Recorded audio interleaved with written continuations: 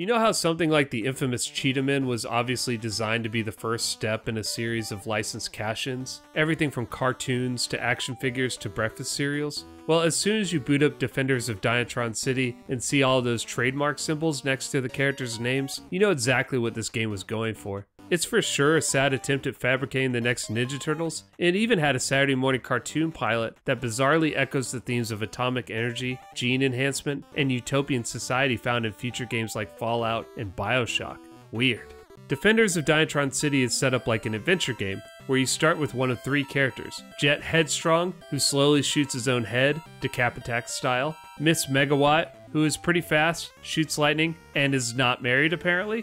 And Radium Dog, who is a, dog that looks like Superman's pet Crypto, but with an exaggerated bite that reminds me of when the dog puts on the mask in Jim Carrey's The Mask. I didn't realize until I died with Miss Megawatt, captured is what the screen reads, that you actually have 3 other characters to choose from, and you can switch to them at any time by pausing. I had no idea.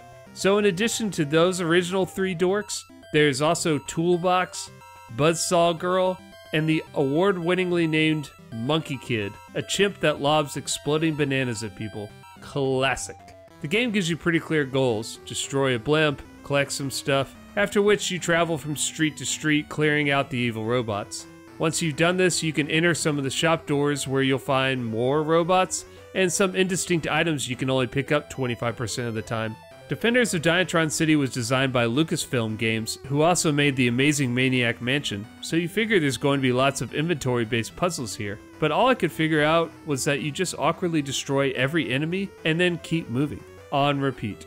I can't shit on Defenders of Dynatron City too much. I mean, it's pretty ambitious in its scope and its use of multiple protagonists, but while the overall product is better than most, it's just not a very fun game. Most of these characters are either slow as shit, or have an attack with a range so short that you have to be pantsing distance to kill an enemy. Seriously, pick the hammerhead guy, Toolbox, and try to clear an entire screen of robots. You'll be very slowly falling robo-bros and banging your head aimlessly for eternity. Only the 2 female characters, who are fast and use projectiles, are worth a damn, and even then, it's only half a damn. That's because the fighting area of each screen isn't just simple side-scrolling.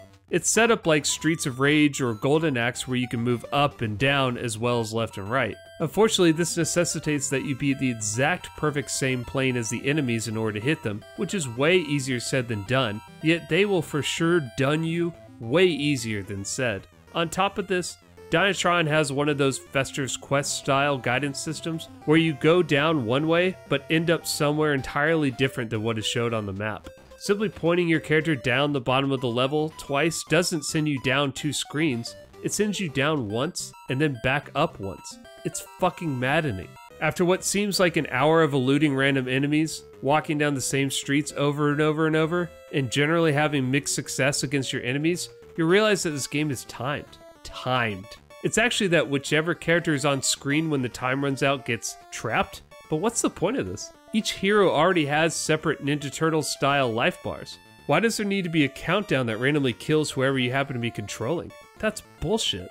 There's a lot to love about Defenders of Dynatron City. The music is great, the different characters with their quirky designs, contrasting playstyles, and bonus power-ups give the gameplay some variety. The graphics are nothing special, but I'd at least put it above similar titles like Ghoul School or A Boy and His Blob.